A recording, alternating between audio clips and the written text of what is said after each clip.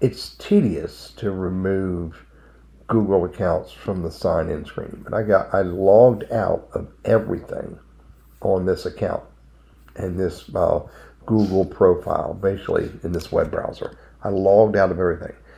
Now when I go to log in, it wants me to choose one of these accounts. But look here. Here's I can remove an account. So I can remove this one. Yes. But then I have to hit click remove again. Then I can remove this one. Say yes. And I got to keep doing this to get rid of them all. Remove all these accounts. One more time. And now I'm down just to the main account for this web browser or this Google profile. And I can log into that account. That's how you do it. Hope this is helpful.